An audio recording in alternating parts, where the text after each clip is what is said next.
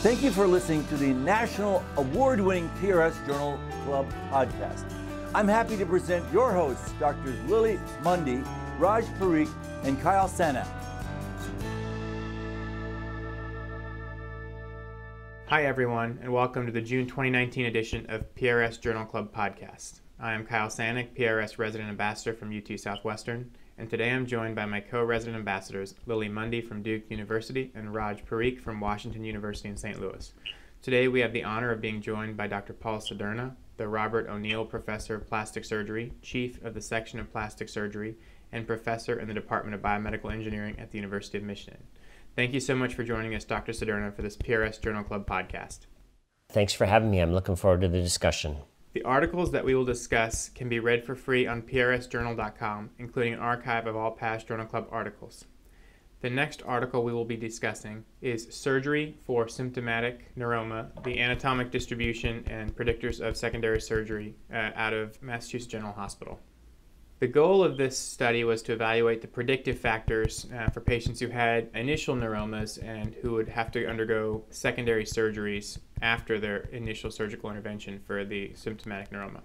A secondary evaluation they were looking for was the anatomic distribution of these neuromas and see what they correlated with. And the authors did this by looking at a retrospective chart review where they targeted all the CPT codes out of 98 different surgeons. The most common symptoms they found were pain, and in total they reviewed 598 patients who had 641 neuromas for a median of 5 months. Of those patients, 40% underwent pre-op intervention, most commonly as a diagnostic local anesthetic to see if it improved pain. 50% of the neuromas were treated by nerve implantation into muscle and bone, and 20% had an excision of the neuroma only. There was no targeted muscle reinnervation or regenerative peripheral nerve interfaces. In terms of anatomic locations, approximately half were in the upper extremity, with the most common being digital nerve neuromas, and a little less than half were in the lower extremities with a varying display from perineal, sural, and interdentional nerve neuromas. When they evaluated the causes, they found that symptomatic neuroma was secondary to trauma in 50% of the patients, and it was due to a previous surgery in 38% of patients. In the patients who had primary neuroma, it took 6.4 months from the initial trauma until they had their initial neuroma surgery. And in patients who developed a neuroma after a surgery, they waited an average of 13.4 months before they did any surgical intervention. When they looked at their results, they found that excision or excision with implantation was associated with a higher rate of secondary surgery compared to patients who had excision with direct neuropathy with or without nerve grafts. The rate of the secondary surgery in total was 7.8%, and that was averaged out after 16.1 months. Of those secondary surgery patients, 62% of those had excision and implantation alone. So I thought this study was very interesting, looking at a very complicated problem. Treating pain is always difficult, and there's not always great options for them. And a lot of patients, unfortunately, are pushed aside, and they don't really have a specialty or a surgeon or physician who can treat them. And they're kind of passed around as chronic pain patients. So I was very interested in this study for that reason, and to see kind of what they found in terms of what causes these neuromas and what causes patients to have these secondary and tertiary surgeries for neuromas. I think there were some limitations to the study. I think the biggest one is the fact that they collected data based on CPT codes, and different surgeons code things differently. And the other thing is they had 98 different surgeons, and each surgeon sometimes has varying definitions of what a neuroma is and how they diagnose a neuroma. And there's also no guarantee that they're not missing out on more patients who had some kind of neuroma-type pain that were just missed because they weren't coded properly. So I wanted to turn it over to you, Dr. Cederna, and say, what do you think on this study, and what did you take away from it? I think you've hit on a bunch of really critical topics. Any patient with pain has a lot of difficulty finding treatment. Treatment of pain is very frustrating for everyone. It's frustrating for the patients, it's frustrating for the provider, it's frustrating for everybody. And so finding people who are interested in caring for this group of patients is also challenging. For the treatment of neuroma, this is one of those areas where there are about 100 different ways to treat them. There are all the non-operative things that are done to treat neuromas, particularly neuromas following limb loss, which include things like work hardening and desensitization. It includes things like mirror box therapy, biofeedback, and a series of non-operative things like that. Then, of course, there's a series of medications that people use: pregabalin, gabapentin, narcotics, antidepressants, a whole series of things to try to address the pain with medications. Then there are superficial stimulators, there are dorsal column stimulators, and then a whole series of operations. So anytime there's a lot of different things that people do to try to treat neuromas, that means that no one thing works the best. And so this article is trying to understand how people have treated neuromas in the past, and a large group of people who are all trying to treat the same general condition to determine what the outcomes look like. So there is value when you have a lot of different surgeons trying to treat the same thing, because then you can say that the outcomes from the treatment can be applied across the board to the general practitioner. However, when you have a lot of different people, you're exactly right. Everybody diagnoses things in a little bit different way. Everybody treats it in a little bit different way. These patients, particularly patients with limb loss, have neuroma pain, they have phantom pain, they have a lot of different things. And so who gets treatment, who doesn't get treatment? So there's a lot of confounding variables, which makes the data a little bit dirty. However, across the board, when you have this many patients treated, you do have the opportunity to get a general sense of how patients are doing with general approaches to treatment. And so in this case, it appears to me that some of the things that we've done more traditionally to treat neuromas may not be as good as some of the more contemporary ways that we're treating neuromas now. Approaches in the past where you do a high ligation and just leave the end of the nerve away from the end of the residual limb doesn't really prevent neuroma from forming, but maybe it just gets that neuroma a little bit further away from the end of the residual limb. Burying the nerve in muscle or bone, that may also protect the end of the nerve from being traumatized in a socket, but it really also, once again, doesn't necessarily prevent the reformation of a neuroma. The new techniques where giving the end of the nerve something to do, approaches like targeted muscle reinnervation or regenerative peripheral nerve interfaces, or even some of the nerve graft to nowhere approaches, may give the end of the nerve something to do. And if it gives the end of the nerve something to do, you may be less likely to have a neuroma ultimately, and then ultimately reduce your chances of pain. So although there weren't any of those more novel approaches included in this paper, certainly some of the more traditional approaches don't seem to have performed as well as some of the newer approaches where we're trying to repair the nerve in some way or another and basically give that nerve something to do.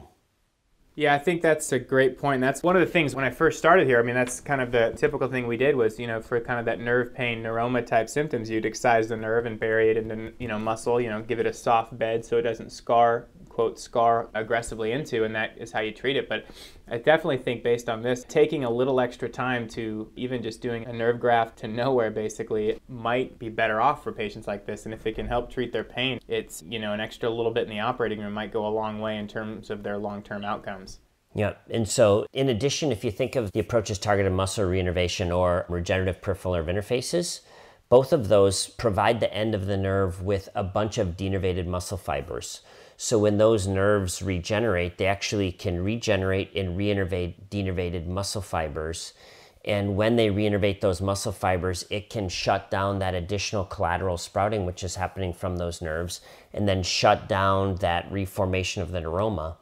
The reason that's a little bit different than the traditional approaches of just burying the nerve into a muscle is when you cut a neuroma off and you bury that nerve into the muscle, actually there's nowhere for that nerve to go. There's no muscle to reinnervate because all that muscle is already innervated. And so maybe a few of those nerve branches will fight for a muscle fiber and may win out on a muscle fiber over one of the previously innervated muscle fibers, but overall, there are very few targets for reinnervation. On the other hand, with RPNIs, or TMR, there's a lot of denervated muscle fibers. So it's a real target-rich environment for those nerves to reinnervate. And with that, I think you really are physiologically addressing the end of the nerve, giving that nerve something to do, and actually shutting off that process of collateral sprouting that leads to the neuromal formation ultimately. And so even with the nerve repairs we see, if you can repair a nerve, by far, that's the best way you can possibly prevent a neuroma from forming. But if you don't have a nerve repair option, there are these other options that are pretty reasonable that I think are a paradigm shift over the way that we've thought about addressing the nerves in the past, of like ligating them, burning them, capping them, stepping on them, driving them over with your car, whatever, doing anything to try to crush the end of the nerve. But really, that doesn't stop it from sprouting. It'll still sprout no matter what you do. So physiologically, you've got to give it some signals to get it to stop. So how do you go about, but one, diagnosing neuromas? Is it clinical exam? Is it a local anesthetic? And then how are you, like your algorithm to treating neuromas? For me, I think it's really tricky. I see a lot of patients with limb loss, and sometimes it's really tough to figure out why they've got limb pain, because they have limb pain for a lot of reasons. Sometimes they've just got a whole bunch of scarring in there from their previous trauma that's leading to tethering and pain when they're moving around. Sometimes they have heterotopic ossification that's inducing pain in that residual limb that can look just like neuroma pain and can give you point tenderness just like neuroma pain. Sometimes they have bony outgrowths over the end of their long bones, and then their myodesis that's moving back and forth over the end of the bone is catching and giving them pain also. So there's a lot of reasons. So for me, if I can identify point tenderness, so if I can ask them with one finger, point to the spot that hurts, and I push on that spot and I can make it hurt without them moving around, that gives me a sense that they have a neuroma. And then if I can inject that spot and give them an hour or two of relief, I'm pretty confident they've got a neuroma. And then for me, what I like to do is, if it's really deep and I can't get at it necessarily in the clinic myself, I'll use an ultrasound guided injection that'll have my PM&R colleagues do for me. And I'll also do MRI neurography, which will help me define the pathway of the nerves and look for the neuroma on the end. And then if they have a physical exam that's indicative of a neuroma, and if they have the findings with injection and MRI neurography that reinforces that diagnosis, then I'll go ahead and do an operation to address it. But it's really tricky sometimes to figure out. Raj, what does Dr. McKinnon have you do at WashU? What are you guys doing for evaluating neuromas, and then your treatment algorithm? Yeah, so it's very similar to what Dr. Cederna mentioned. I mean, I think if you can see it, we do less neuromas in limb loss patients, so it's a lot of them are either post-traumatic or post-surgical. But oftentimes, if you can diagnose it on a clinical exam clearly, and you can elicit pain on exam, that's obviously the most beneficial or the most direct diagnosis. And then we do block them. If we can do that, with a local anesthetic, you get relief, then, I think it gives you a kind of a clearer idea that is where neuroma is. And then if you can't, then we go to some of the more advanced imaging techniques. But I think a lot of it just relies on clinical exam, and then if patients can get symptomatic relief from a local anesthetic in the area. And then, often we'll take patients for surgical exploration if they have a clear-cut symptoms and they've been suffering for a while. I think Dr. McKinnon's philosophy is certainly trust the patient, and if somebody has been suffering for a long time, it's worth it for an exploration, and more often than not, we will find a neuroma. And then our treatment algorithm is pretty similar to what Dr. Cederna mentioned, with the big caveat that, we don't do RPNI currently. So what we'll do for most of our neuromas now, we do neurectomy, crush, and burn. That was the traditional method, but, for the last several years, we've been putting them into longer allografts. So we use nerve, cadaveric, like Axogen or something, in a long graft, typically longer than 5 centimeters, so a 6 centimeter graft. And we'll do a coaptation into that, and then the end of that nerve graft goes into muscle. So it gives it somewhere for the nerve to go. We still do the other elements. We still crush it proximally. We still transpose it, but then we coapt it to a long nerve graft, and the hope is that it just kind of petters out inside of that graft over time. And that's what I think we've had the best results with recently. We did look at the literature and compare kind of all the different techniques that were reported and wrote about that, and there really wasn't much difference in surgical treatments, with the understanding that there's so much heterogeneity in the data and the way people report outcomes and their techniques. So it's very challenging to really have good outcomes data on this topic. So obviously, your group at WashU is obviously some of the world's experts on nerve, and it's quite clear that there are a lot of people that know a lot about nerve that have different opinions about this, which means that there isn't a clear-cut answer yet. So this is one of those topics that is perfect for a multi-center clinical trial, head-to-head, where everyone's doing the exact same thing. You know, and then you're looking at patient-reported outcome measures of satisfaction and pain measures and pain interference measures and all the various things that can assess the outcome. This is perfect for that kind of a study, for sure. Lily, are they doing anything to try to decrease the risk of neuromas at Duke, or are they treating everything kind of similar to how Dr. Cederna and Raj is treating them? Yeah, so in terms of neuroma treatment, I think, we just have a variety of different surgeons that are doing that here, and I think their practices are sort of reflective of what you've all discussed. Not to my knowledge, at least, no one has started doing RP&I, but we have really started to do a lot of TMR here. Our hospital system has been working on limb salvage and amputations, and so it's sort of become part of our protocol to at least have a discussion about TMR to almost all of our limb loss patients. So that will be really interesting to see as those patients are undergoing amputations, and many of them are electing to have TMRs, to sort of see how that evolves for them. Dr. Cederna, I was curious. I know the time they found for reoperation or time between surgeries was, I think they cited 16.1 months. Do you feel like this is sort of a long time for these patients, or does this make sense just based on how difficult it can be to come up with a diagnosis and potentially, patients switching surgeons during this time if they're feeling frustrated? That's one of the biggest challenges of all for neuroma treatment is, first of all, any study that isn't at least a year out is too early to tell. And there's a lot of papers that are published earlier than that describing outcomes, and it's just too early to know.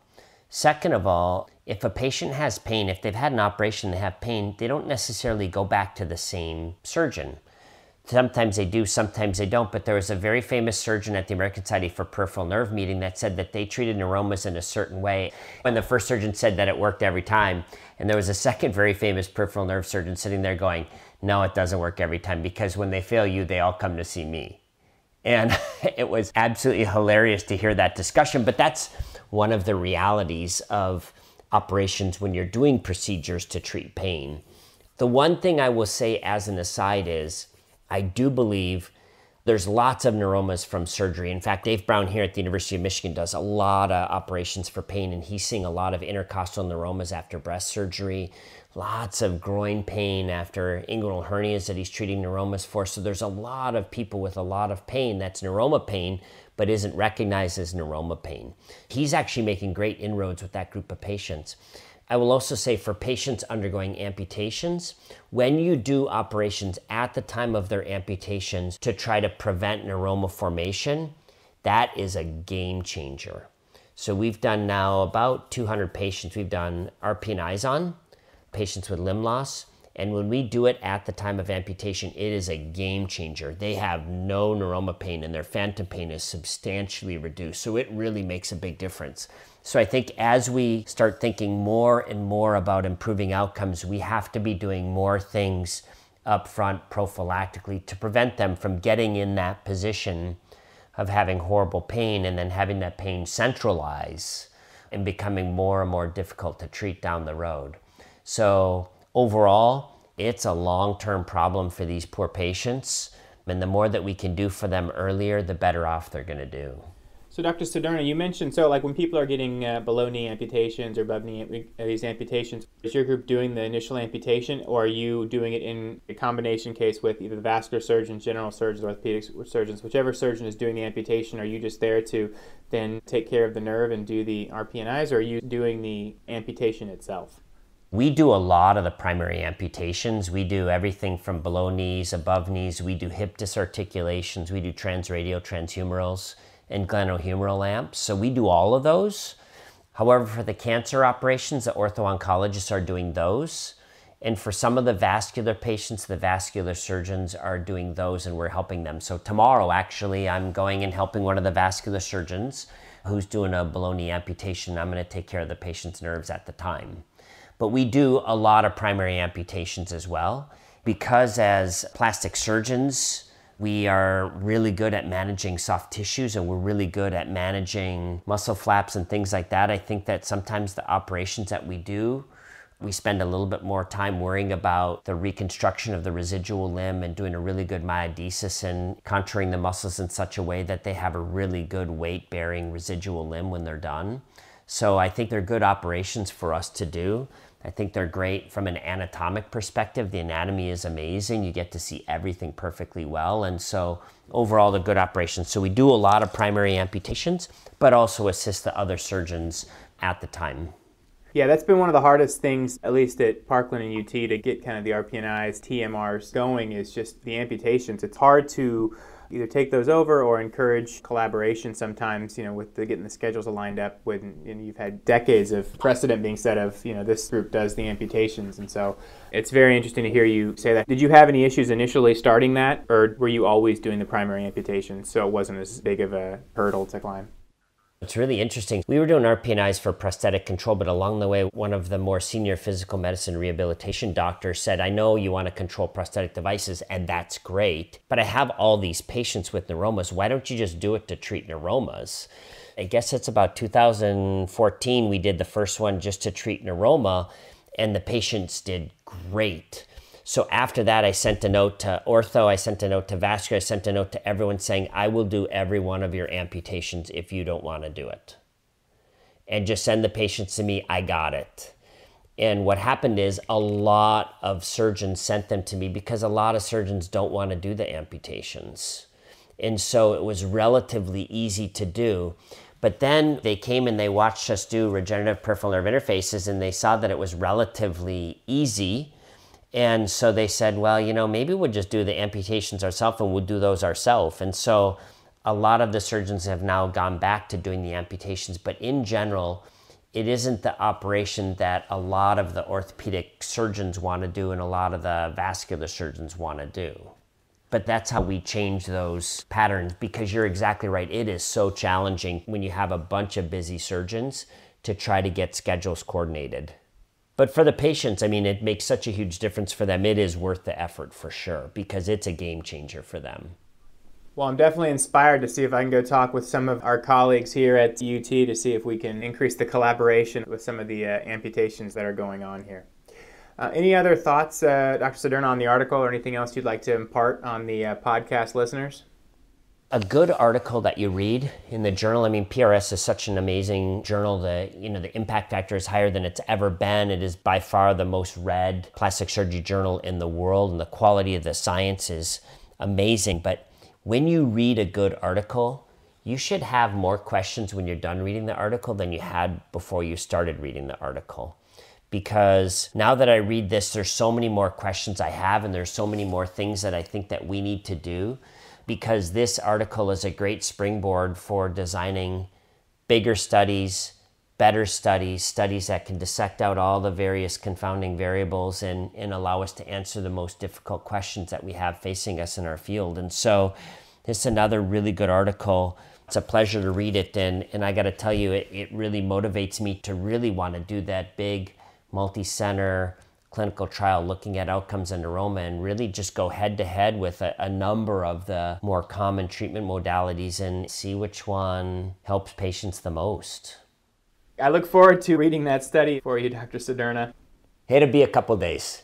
I think with that, we will end the discussion of this article. Thank you, everyone, for a great discussion. If you like this podcast, please feel free to share with your colleagues and friends and rate us on the Apple iTunes Store. Also, remember to tune in to the other two articles that we will be discussing on this month's podcast. Finally, please join us for our monthly Journal Club on Facebook, where we will be able to interact directly in real time with this month's selected articles' authors. Go ahead and like the Plastic and Reconstructive Surgery Facebook page if you have not done so already. It is there where our monthly Journal Club takes place. And once again, thank you so much, Dr. Cederna, for joining us. Yeah, thanks a lot for having me. It's been a fun discussion. Thanks for listening to the award-winning PRS Journal Club podcast. Please click, subscribe, and leave a ratings or review if you're enjoying what we do every day.